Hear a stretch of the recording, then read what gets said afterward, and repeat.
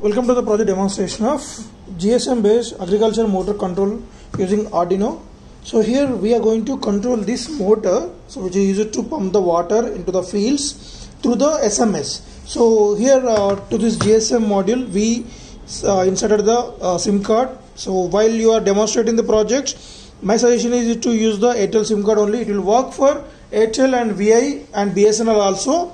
So but other than Jio, so Jio won't work as it's a LTE SIM cards, so it needs LTE network. So up to 4G you can use that. So better to use Airtel SIM card in this. So insert the SIM card in this manner with micro SIM adapter. So check the notch and insert in this manner. So push to lock, push to unlock. So when we want to control this motor, we need to send the SMS to the SIM card as a small letters of motor on.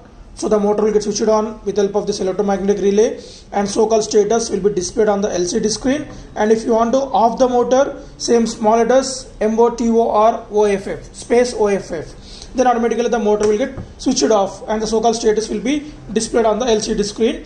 And if you want to check the status of the motor, then we need to send the GET small letters. So then the system will reply to the number about the motor status, whether it is on or off. So like this we are going to receive the statuses. So when you on the kit, then the system will inform to the user about the system got switched on, and when you send the motor on, the motor will get switched on, and when you get the get, the motor will get, it will reply the motor is on status, and we can off the motor also. So here the whole system run by this Arduino UNO board, which will taking care of input from the GSM module and control the output module through this electromagnetic relay, and the so-called status continuously displayed on the LCD screen. So coming to the interfacing connections, relay interface at the pin number 10, GSM module at the pin number 8 and 9, and LCD at the pin number 2 to pin number 7. So before on the kit, first of all connect the battery power supply to the water pumping motor, and then on the power supply. So after we switch on the power supply, so the system will display the welcome message, and here you can see there is a red light is blinking fast on the GSM module.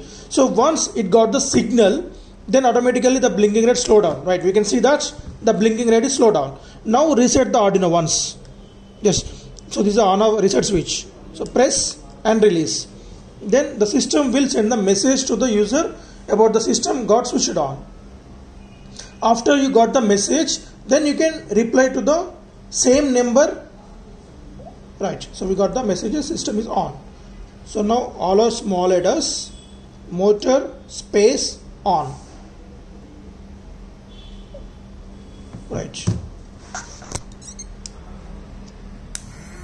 So motor got switched on, and now just I want to see the status of the motor through message.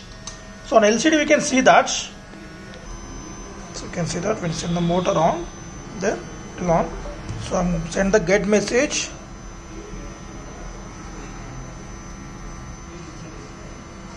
Keep ready with the motor off message. So the motor is on now. So I'm setting the motor off.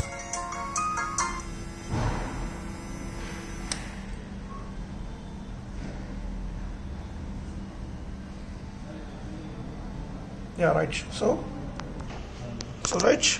now if I want to get the status again,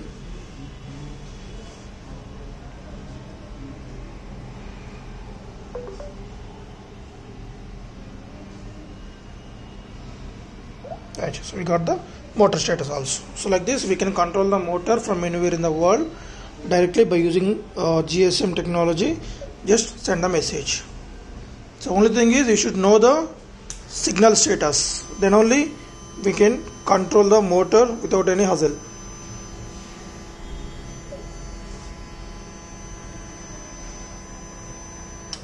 Right.